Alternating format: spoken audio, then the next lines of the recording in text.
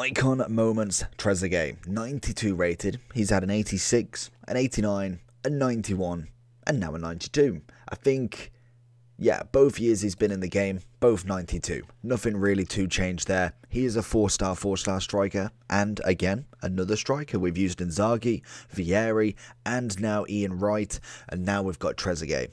Honestly, I'm excited. Ian Wright was probably my favourite so far.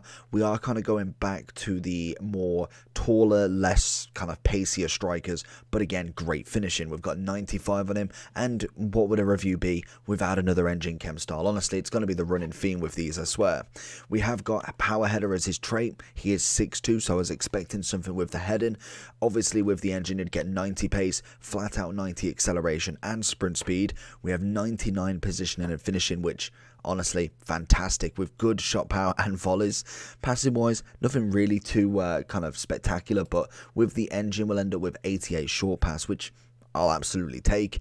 And dribbling wise, we'll end up with 86 agility with 90 balance. Again, brilliant. We've got okay composure, good dribbling with the engine chem style, reactions is up there, and ball control, and we have a good amount of strength and stamina, as well as that 93 heading accuracy.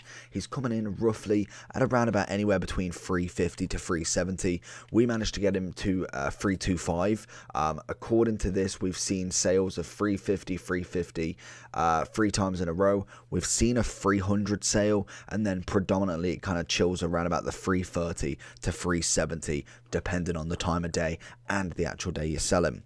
So let's jump into him, see if we can make a little bit of profit on. Ooh, is Trezeguet in here? Gets a first great touch on him. Could see what? I was debating whether to go for the cross there, but we did end up trying to go for the inside, and probably not the greatest kind of outcome there. And ping it forward, put a bit of pressure on the defender.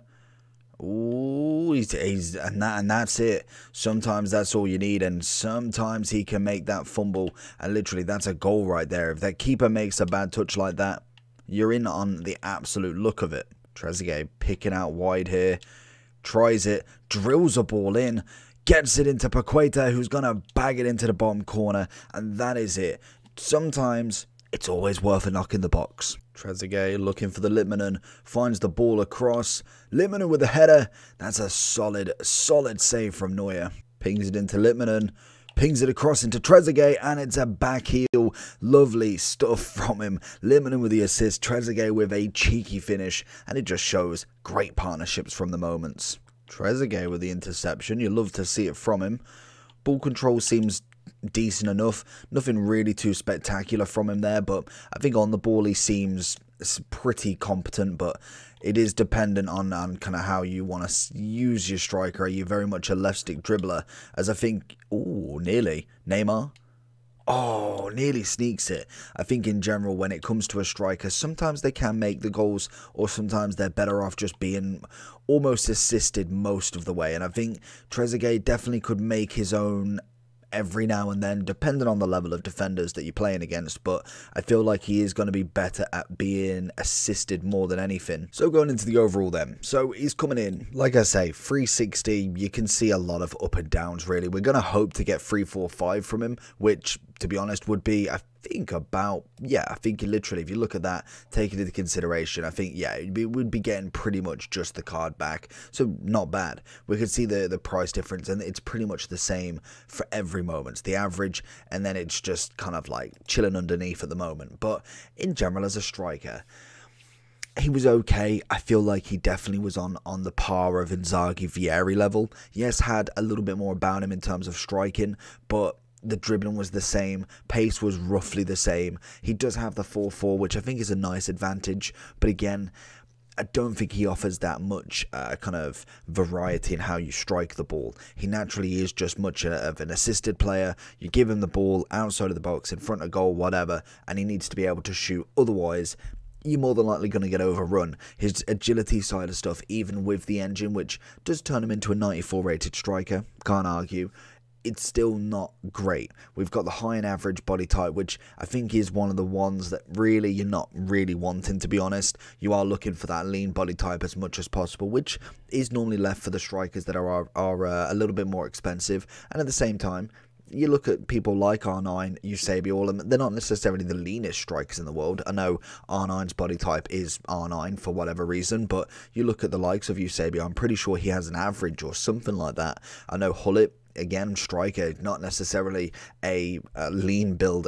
by any means, but in terms of this body animation, I think Trezeguet is just a little bit off the pace. Like I say, very much Inzaghi, Vieri level. I probably wouldn't notice a massive amount of difference between the two, and I think why one is more expensive than the other is purely down to nation. France obviously have a lot of special cards. Even if you just click, you just even see the icons, but you can go through pages upon pages upon pages of, like, we're on page 3 and we're still on 86s. That is just incredible. Whereas I think that is what you're paying for, really. He gets the strong links and obviously the perfect links to other French icons, which again are absolutely insane already. And I think in general, he's an okay striker, but he's not necessarily going to make people's teams. Again, maybe just for a fun little builder.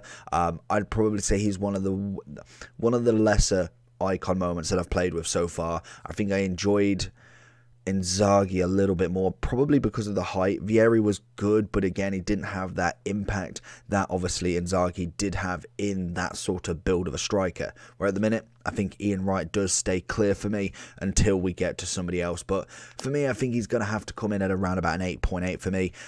Just didn't have that conviction that I really wanted to as an overall striker. I think you've definitely got to have a second partner with him. I don't think he'll be able to do it on his own unless you are a very slow build-up player and you have a centre forward or cam behind him that is playing almost off him as a second striker. Because I think just having that player to kind of pass to constantly to keep him moving would definitely help, but definitely as a solo striker, I just think he's going to mess up too many opportunities for you.